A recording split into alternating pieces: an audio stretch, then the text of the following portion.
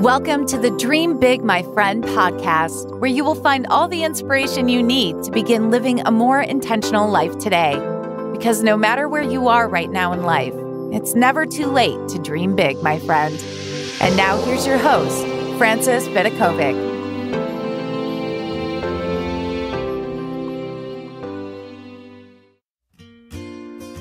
Hey, before we jump into today's episode, did you know that I've created just for you a massive collection of freebies that includes my Do Something book? It's a no BS guide for anyone who wants to stop wasting their time today.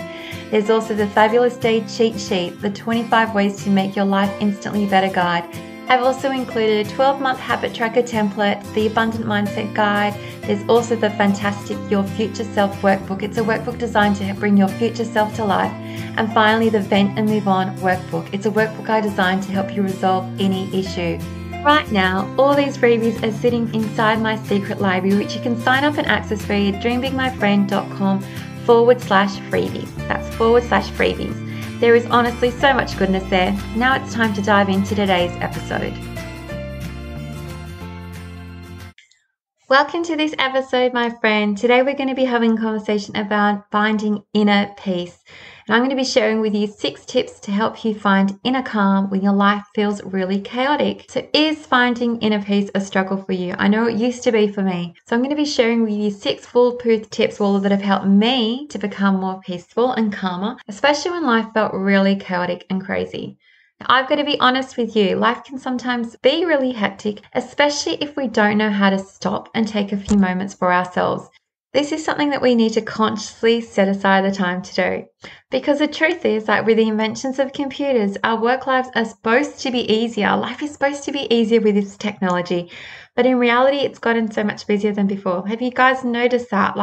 We should be taking our time to relax and spend more time with our family and friends. And for whatever reason, we're all working more, doing more, etc. Because that original mentality was that computers would allow us to get the same amount of work done in half the time. But for whatever reason, we all feel like doing twice as much work. We just don't stop. Today, I'm going to be encouraging you to slow down. Now, a lot of us want to do more and have more in our lives. That's fair.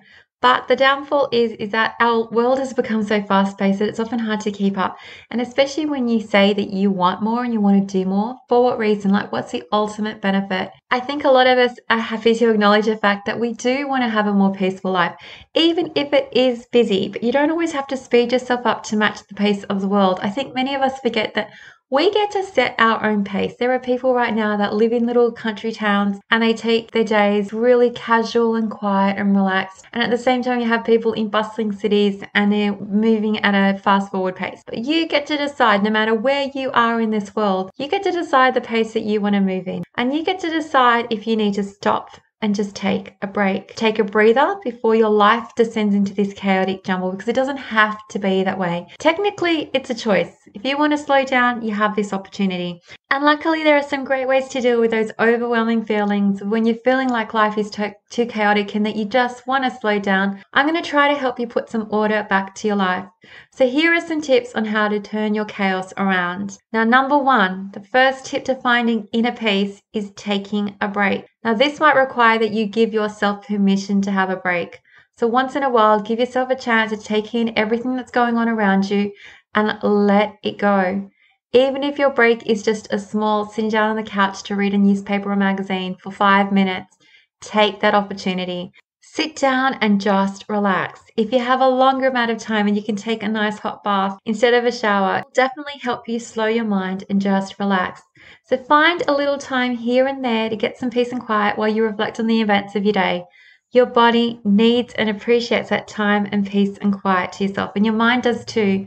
Now, here's something just to keep in mind. If you're like me, if you're a doer, there's something sometimes in us that finds it really hard to sit down. We always need to be doing something. And I only picked up on this when we'd go away camping and there was nothing for me to do. There was no chores for me to do. All I could do was literally lie in a hammock and read and play board games and lie on a beach. And do you know how good it is to give yourself permission to relax and rest? Because it took me a while to understand that as soon as I came back, I was back to my doing, feeling really bad for sitting on that couch when there was stuff needed to be done. You need to put yourself on the top of your list, and self-care is so important. If your mind and body need a break, sit down and have a break. Force yourself to sit down and just relax. You do it. I used to resent my husband for the fact that he was sitting down relaxing after a long day's work when I would come home from work and I'd still be doing more stuff. But it was crazy. Do you know why? It was crazy because I was doing it to myself. You need to give yourself permission to have a break. And that's all you have to do that is just say, I deserve a break. Every single day, I'm going to take some time to myself. I'm going to sit down. I'm going to enjoy that herbal tea. I'm going to read that book. I'm going to have a bath. I'm not going to expect that everything has to be perfect because we all know that there's no such thing as perfect.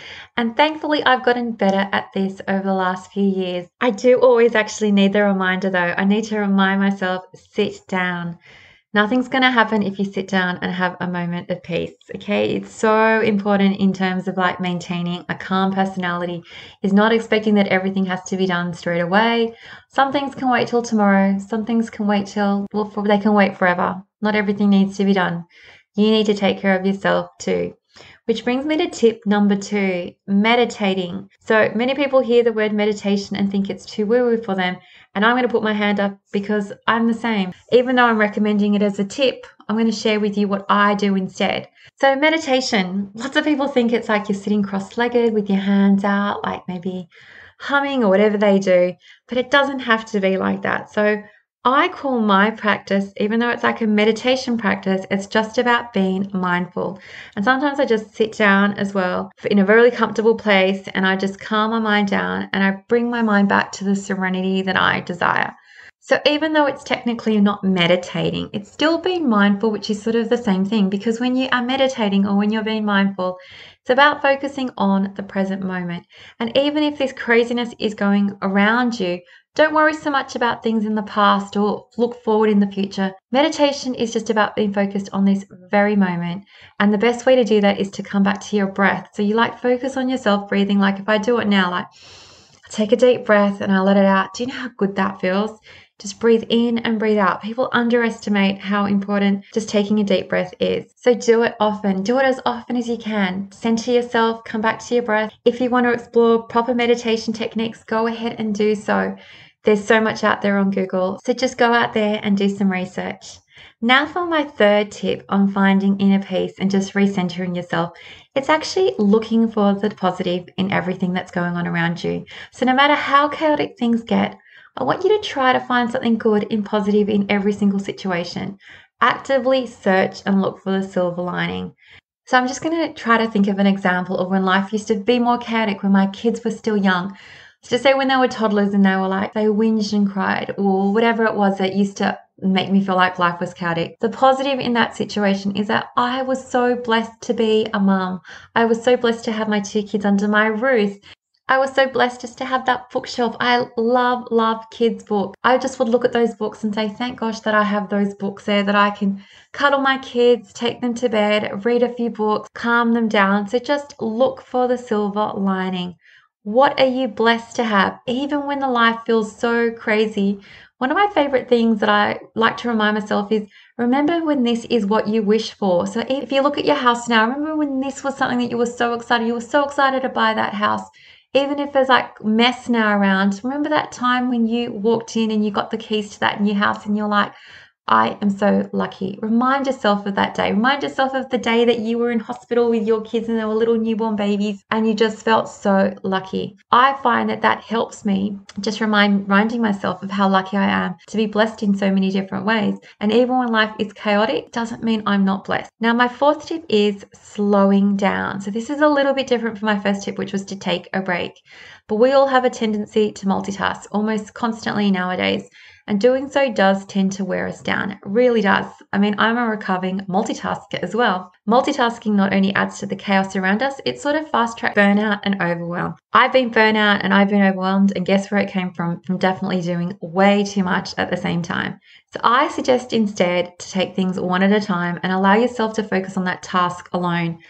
I now love batching. If you have ever heard me speak about productivity, that is like my secret to being a super productive person. Now, while you think that you can probably handle 3 or more things at once, I know I probably could. I've done it in the past. The truth is, we're not getting a medal for being superwoman. And the reality also is that the quality of our work sometimes suffers as a result of trying to do too much at once. So just slow down. It's such a simple, easy way of just finding a little bit more inner peace and not sort of bringing that chaos onto yourself. So my next tip, number 5, is don't let other people drag you down. So obviously this is a thought, guys know that I'm big on thought work. And obviously if you're thinking someone else is dragging me down, that's a thought you're having. But just be wary when you consider the opinions of others, like super wary. Now, this doesn't mean that you have to ignore what everyone else is saying or whatever, but please don't let yourself get bogged down with other people's baggage and their issues. Don't let it take up too much space in your brain, because a lot of the times when we're feeling or lacking that inner peace, it's because our brains are filled with like things that we shouldn't even be worrying about. Like what you can do to reduce the brain chatter, okay? That brain chatter when you're devoting your energy to things that aren't really that important or what other people are saying and thinking, let it go. Really, don't let other people suck up too much of that energy. And that brings me to tip number 6, which is obviously take away the drama. Now, guess what? You get to eliminate the drama in your life simply by making the decision to do so. Remember the quote, not my monkey, not my circus. If it's not your concern, just stay out of it. You don't need to get caught up in other people's drama. When I talk about like finding calm in chaos, you can have your own chaos, but don't bring other people's chaos into your house if you can avoid it. Focus instead on solving your own problems positively and obviously in a proactive way, rather than enjoying a pity party where you sort of like look for other people to commiserate with you or to complain with you. This is going to help reduce so much drama in your life and turn your focus into something more positive. Now, here's another truth. Every single human in this world has some chaos in their life. I've always said it, 50% positive, 50% negative. That's what life's made up of. But you can find calm and you can find inner peace in the middle of that chaos. Now, before I end this episode, I do want to point out that stress can actually be a productive thing. So when I'm talking about like reducing all the chaos, it doesn't necessarily mean that you're not going to have any stress in your life. If it encourages you to take action, it's actually a good thing. And in fact, without responsibilities, some people would never get out of bed. So obviously you're going to be doing things and taking action in your life, but you're just going to be reducing the stress, the unnecessary drama, the unnecessary chaos. You're going to come back to centering yourself and focusing what works best for you and your family. And once you accept this fact that, life is going to have some stresses and problems all the time. You guys know that I believe that obstacles and hurdles are just a normal thing in life, but you've got to decide how you're going to approach and react to those hurdles. Your reaction can and will dictate the level of chaos in your life. And the first step to realizing this is that you need to, number 1, make more time for yourself. So make sure that you don't burn out because you're putting yourself at the bottom of your list. Take yourself up to number 1. Like you need to take care of yourself first. Because if you don't, nothing you do will really make that much of a difference. Because if you can't take care of yourself, it's honestly hard to take care of other people. You can't be there for everyone else if you aren't taking care of yourself and if you can't be there for yourself. So just consider using some of these tips every single day just to bring a little bit more order into your life. To like embrace that inner peace that is living inside yourself. So the inner peace is actually always within you, but you just can't drown out in the chaos instead. So just remove the chaos, and that is when you will find the inner peace that has always been there. You can actually just decide to live a more peaceful life starting today by removing the chaos. Consciously choose not to invite it into your life unnecessarily and start to fall in love with that peaceful feeling that you can find and always will have inside yourself. So I hope this has been useful for you. You guys know I love and appreciate you guys all so much.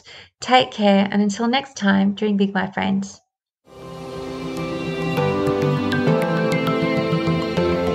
Thank you so much for listening. If you loved this episode, don't forget to subscribe so you don't miss out. And if you really loved it, you can show your support by leaving a review on iTunes. For more inspiration, head over to dreambigmyfriend.com, where you will find even more content for all the dreamers out there. Until next time, dream big, my friend.